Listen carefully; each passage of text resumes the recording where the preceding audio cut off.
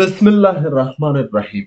تېره ورځ موږ او تاسې په دې پوه شولو چې CSS څه شی ده او د څه دپاره استعمالیږي او درې قسم ته ده: انلاین او انټرنل او ایکسټرنل. چې انلاین باندې موږ او تاسې کار وکړو.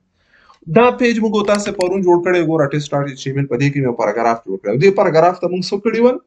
سټایلونه ورکړي مو که ونه مو ورکړي. او دا سټایل هم په څه رقم ته CSS باندې کړی و؟ انلاین CSS. نو نن راځو موږ او تاسې په انټرنل CSS باندې خبره کوو. څه شي باندې؟ انټرنل CSS څه ده او څنګه کار کوي؟ راځو عملاً ګورو. نو دې په خاطر دا پیج ته زه راځم. رایټ کلیک اوپن وذ نوټ پډ. دا پیج څه سره خلاصو؟ نوټ پډ سره خلاصو. ښه، یو دانه دا چې لرو دې نه دا سټایل او ډیزاین څه کوم؟ ایسته کوم. نو پوه شئ دې ته ویل کېږي انلاین. نو یو هیډینګ 1 لرم. ښه، کنټرول اس سب وکړو، خلاص شو.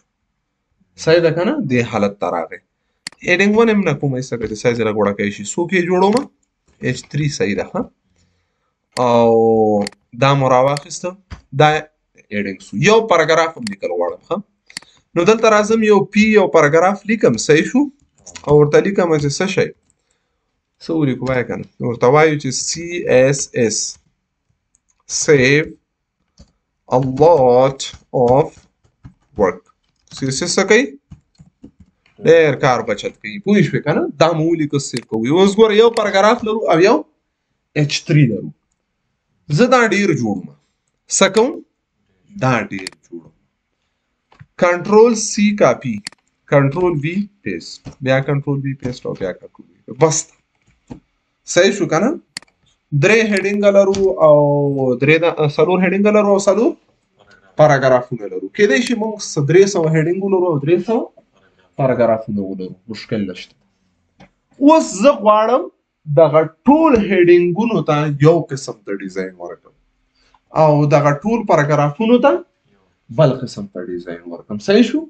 اوس که زه دا هر یو هیډینګ ته انلاین شکل دلته راځم، دې هیډینګ ته ورته وایم چې دا بیا ورته لیکنه کوم، دا سخته ده چې د هر یو ته جدا جدا سټایل ورکوو.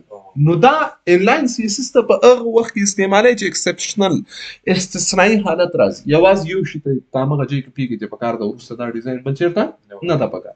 نو اوس موږ تاسې انټرنل CSS د همدې دپاره استعمالوو. زه وایم چې دلته څونه چې H3 دي، خدای دې وکړي 100 دي 200 دي، ټولو ته یو رقم ته ډیزاین ورکړه. نو دا کار څنګه کېږي؟ دې ته دا د انلاین CSS ذریعې سره کېږي. څه ذریعې سره کېږي؟ انټرنل CSS ذریعې سره. نو دا به څه وکړو؟ دا انټرنل CSS څنګه امپلیمنټ کېږي؟ هیډ. نو CSS خو داسې شی نه ده چې هغه موږ ته راوښیي. صحیح شو. هغه خو موږ ښیو نه. نو هغه به په هیډ سیکشن کې لیکو. ښه، نو هیډ سیکشن کې به تاسې راشئ، دلته به سټایل ټګ خلاص کړئ. کوم ټګ به خلاص کړئ؟ سټایل په نوم باندې به یو ټګ خلاص کړئ او بیرته به دا سټایل ټګ څه وکړئ؟ بند به یې کړئ. صحیح شو. دا مو ولیکه. ښه، کله چې تاسې دا ولیکه نو موږ او تاسې چې دا کیسه وکړله چې څه شی سو؟ سټایل ټګ مو خلاص کړه او سټایل ټګ مو بیرته بند کړه. نو نور دلته د CSS ټول کوډونه تاسې د همدې سټایل منځ کې لیکلی شي. خو دلته دې سټایل منځ کې چې څونه کوډونه لیکي هغه یوازې د همدې صفحې دپاره وي. ښه، د دې پیج دپاره ټولو ته کار کوي. زه اوس غواړم هیډینګ 3 ته سټایل ورکړم. نو په CSS کې اولین شی چې ده هغه ته سلیکټور وایي. څه ورته وایي؟ سلیکټور یې څوک تلفظ کوي، څوک یې سلیکټر تلفظ کوي. پوه شوې؟ نو دا موږ او تاسې څه لیکو؟ یو سلیکټر. سلیکټر څه معنا؟ هر هغه الیمنټ ته چې ته سټایل ورکوې هغه باید څه وکړي؟ سلیکټ کړي. موږ څه شي ته غواړو سټایل ورکړو؟ کوم الیمنټ ته سټایل ورکول غواړو؟ آفرین. زه پاراګراف ته نه، زه هیډینګ ته غواړم سټایل ورکړم. نو زه چې سلیکټ کوم هیډینګ 3. نو دلته به راشي ولیکئ چې څه شی؟ H3.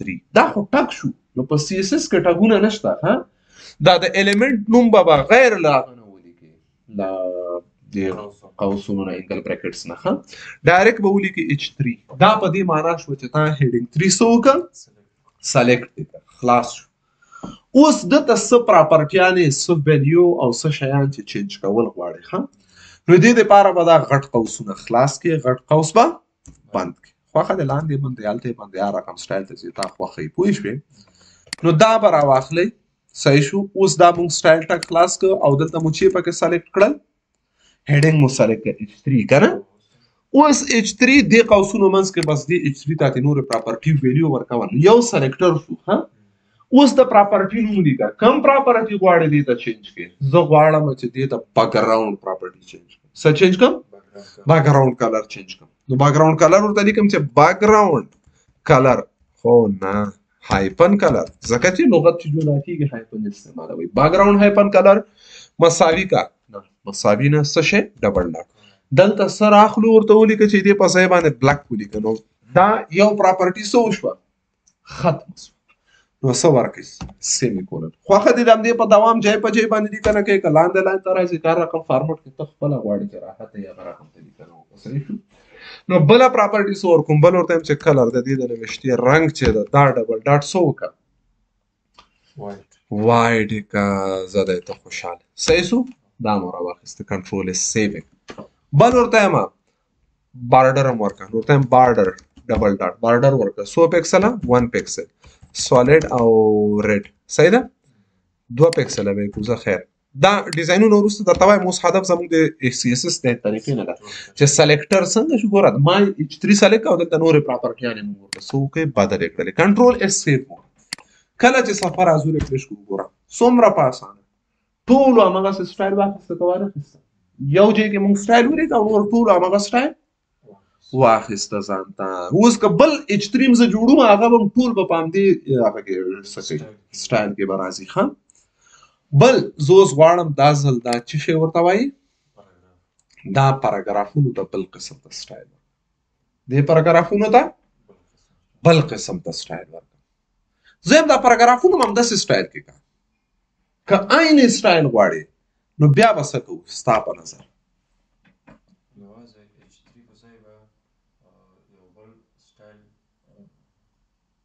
نه سټایل یو ځل خلاصیږي. ښه بل سټایل به دې نه خلاصوي. پوه شوې دې منځ کې به هم یو H3 ته دا سټایل ورکړم. اوس زه غواړم چا ته دا سټایل ورکړم پاراګراف ته. نو څه وکړم اوس ګوره نه سلیکټ کېږي. دا به کنټرول C څه وکړې کاپي به یې کړې. نو یا کنټرول C نشته کنټرول C رولز بیخي په زده کړه کې نشته کاپي به نه کوي. دلته به بیا ولیکې چې سلیکټ کړه پی پاراګراف سلیکټ کړه بیا به قوس خلاص کړې.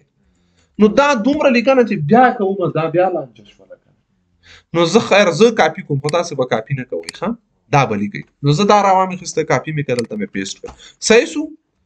دا سیف کوم. اوس ګوره پاراګرافونو هم هماغسې سټایل واخیسته که وای نه اخیسته خو قصه څه ده زه دا ښه خبره نه ده چې تکرارا یو شی راشي. نو ته که چیرې په یو وخت کې ملټیپل ایلیمنټ سلیکټول غواړې ښه نو H3 کامه په ترو باندې ته کولی شي دا سپریټ کړي 2-3 ایلیمنټه په یو وخت کې سلیکټ کړي. ښه اوس ګوره سټایل دا مې څه کړه که نه سټایل نورمال شو. زه غواړم دې پاراګرافونو ته هم هماغسې یو ډیزاین ورکړم. ښه نو څه کوو راځو دلته H3 کامه څه شی پی خلاص کامه بل شی هر ایلیمنټ چې ورسره سلیکټ کړئ. ښه کامه په ترو باندې ته کولی شي ملټیپل ایلیمنټ سلیکټ. اوس ګوره نو ته کولی شي دا هدف زموږ دلته د کامې سلیکټر نو چې کامه څنګه وکړي. صحیح ده. خو دا ځل زه څه غواړم زه یم چې نه دا پاراګراف ته بل قسم ته ډیزاین ورکوم. نو دلته مجبور یم چې H3 جدا سلیکټ کړم او پاراګراف به بیا څه وکړم جدا سلیکټ کړو خو دا سټایل ټک دننه منځ کې. ښه نو سټایل ټک منځ کې زه راځم دلته پیښ سلیکټ کوم پاراګراف. ښه او دې پاراګراف منځ کې دلته پراپرټیانې ورته لیکم. پوه شوې ورته وایم چې بیکګراوند هایپن کلر ډبل ډاټ ریډ بیکګراوند رنګ کم رنګ کا ریډ کا. ښه کلر ډبل ډاټ یلو نوشتې رنګ کم رنګ کا زیړ کا. بارډر ډبل ډاټ 1 پکسل سالډ او سیله کوو. دا موږ بارډر نه دي تشریح کړي موږ هدف دلته دغه چی ده. ښه اوس دا مو ولیکل کنټرول S دا سیف کوو چې کله راواخلو دا ریفریش کوو. ګوره پاراګرافونو یو قسم ته سټایل ودرلوده او هیډینګونو بل قسم ته سټایل ودرلوده. په قصه خو مو سر خلاص شو که نه شو خلاص. اوس زه څه کار کول غواړم اشتباه مې وکړه. زه وایم ټول پاراګرافونه نه یوازې دغه 2 پاراګرافونو ته رنګ بدل کړه شنی. دا پاراګراف او دا پاراګراف چې دا شین دا به څنګه کوو دا دواړه پاراګراف سل پاراګراف لرم 50 پکې یو رقم ته کوم 50 پکې بل رقم ته کوو نو دا به څنګه کوو دلته اوس موږ تاسې دا به څنګه کوو دا به سلي 200 به 1500 اوس لانجه جوړه شوه څه اوسو لانجه جوړه شوه لانجه خو پېژنې که نه چې شي ته وایي جنجال ده که نه نو اوس به څه کوو دې کار په خاطر باندې دا به یو کلاس کې اچو دا به څه کوو کلاس کې اچو کلاس په HTML کې هلته موږ ته په درد نه خوړل کېده ښه ځکه موږ واضح مثال نه شوی ویلی پکې نو دلته اوس هغه کلاس موضوع ښه راځي نو تاسې دې ته هم یو کلاس ورکوئ په یو کلاس پورې وتړئ ښه او دا هم په کلاس پورې وتړئ دواړه په یو کلاس پورې وتړئ ښه نو راځو دا څنګه کوو نو زه راځم دلته کم وو اول نه وو که نه دویم و دریم هیډینګونه وو دا هیډینګ وو دا هیډینګ وو که نه نو دلته ورته چې دا H3 د دې کلاس مساوي کله چې شي سره ورته یم نه عدد به نه ورکوئ نامګذاري اصول دې زده نه دي که نه نامګذاري اصول تاسو ته ما په پروګرامینګ کې ویلي وو چې شروع به وکړه هر شی نو نوم به داسې نوم نه ورکوي چې دا بیا غلطه خبره ها دلته کلاس اکول ټو ورته لیکم فرض مثلا اس ټیسټ پوه شوې ښه خبره نه ده د صفحې نوم هم ټیسټ نه ایستی که دلته یو نوم ورکوم دا اوس شی ورکړم دې ته نه ایستی ورته وایم چې ګپ شپ ښه چې شی دا کوم کلاس پورې مربوط شو ګپ شپ کلاس پورې دا کلاس هم چې د څه وکړه مربوط کړه د چا پورې ګپ شپ پورې صحیح شو که نه اوس چې کله ما او تا دا راواخلو دا سیف کو دې صفونه به دا رنګ تللی که به نه تللی دې دواړه ولې لاړ شي نه ځي آفرین دا به نورمالي ځکه ما دلته ورته ویلي دي بره مې ورته ویلي چې ټول هیډینګونه داسې که ښه نو اوس زه دلته راځم صحیح ده که نه ورته وایم هغه هیډینګونه چې هغه د کم کلاس مربوط دي د ګپ شپ کلاس مربوط دي دا سټایل ورکوي او سټایل دې نه مخکې ګوره ښه هغه د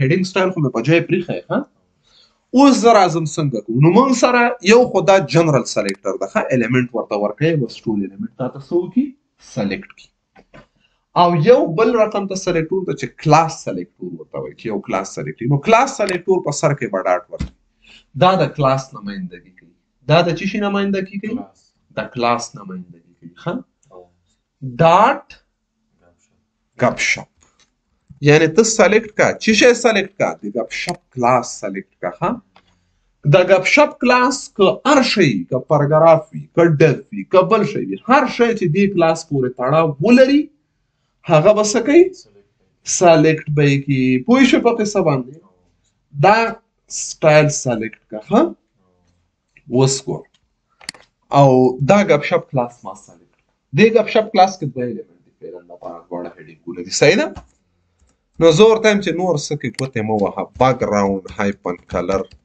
ډبل ډاټ ګرین د دې باکګراونډ رنګ څه وکړه شین کا کنټرول اس سیف کوو مې اوس چې زه راځم دلته دا ریفرش کړم څه به کېږي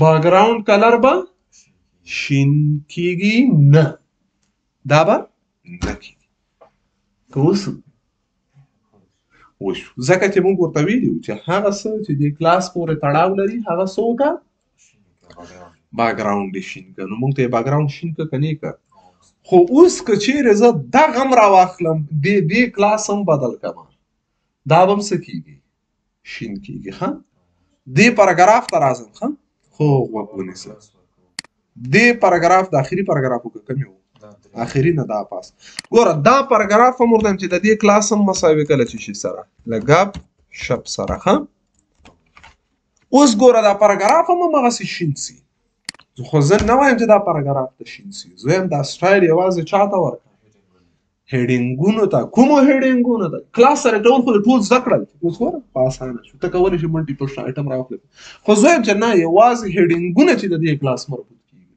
نو بیا څه وکړه بیا داسې وکړه چې دلته بره راوخېږي ښه ما چې ګپ شپ کلاس سلیکټ کړی د دې ډاټ نه مخکې ورته H3 ولیکه H3 ډاټ غپ شپ په هډینګ 3 کې د غپ شپ کلاس سلیکټ کړه هر هغه علم اول چې سلیکټ کړه H3 سلیکټ کړه په H3 کې ټول H3 راوخته خو بیا موږ ته چې نه هغه H3 چې کلاس چې شي نو دا هغه پاراګراف سره به غرض نه کوي ها کنټرول اس دا سیف کوم پوه شو په قصه دا مو راواخسته اوس دا ریفرش وګورم دې پاراګراف نه غو سټایل لاړ یوازې دا نو تاسو باید هر الیمنٹ سلیکټ کړئ شي ها هدف زموږ دا ده او بل قصه څه ده بل قصه به درته وکړو زه وایم یوازې دغه ته یو بل رقم ته سټایل ورکوم یوازې دغه نو څه کوو نو دې ته بیا آی ډي ورکړئ که چیرې تاسو یو الیمنٹ د بل الیمنټونو نه ډیفر کوئ مختلف کوئ ها یوازې هغه یو الیمنٹ غواړئ چې هغه څه شی وي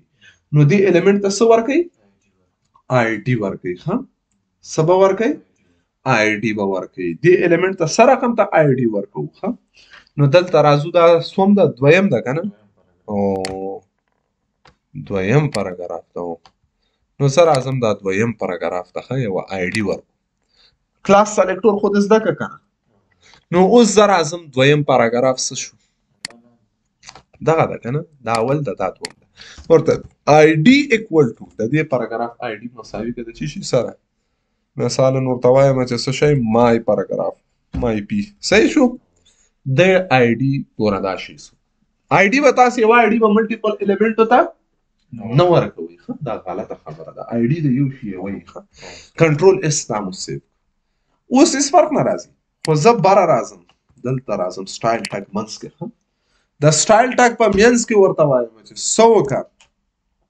ته سلیکټ کړه ماته چې سلیکټ کړه هیش مای پی کله چې تاسو یو آی ډي سلیکټوئ د آی ډي سلیکټر د هیش سره شروع کیږي ښه هر هغه شی چې آی ډي مای پی ده هغه څه وکړه سلیکټ کولی شي ورته ولیکئ پی هیش مای پی پوه شوې هغه پاراګراف چې آی ډي یې څه شی ده مای پی ده پوه شوې نو ورته وایم دا سلیکټ کړه دې سره اوس مای پی موږ سلیکټ کړه او اوس چې کوم سټایل او ډیزاین ورکوو ښه ورته وایم باکګراوند هایپن کلر ډبل ډاټ ورته وایم چې څه شی وایټ ویټ صحیح شو اوس ګوره چې کله زه راځم دا ځل دا ریفرش کړم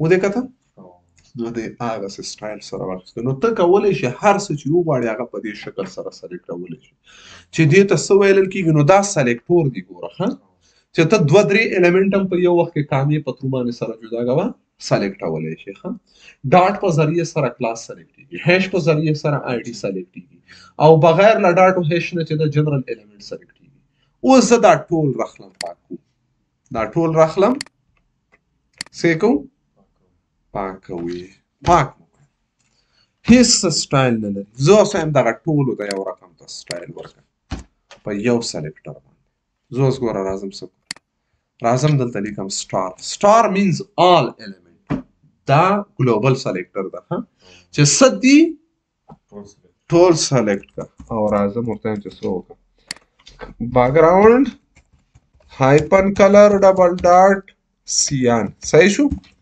کنټرول اس سیف کومه او صرف شو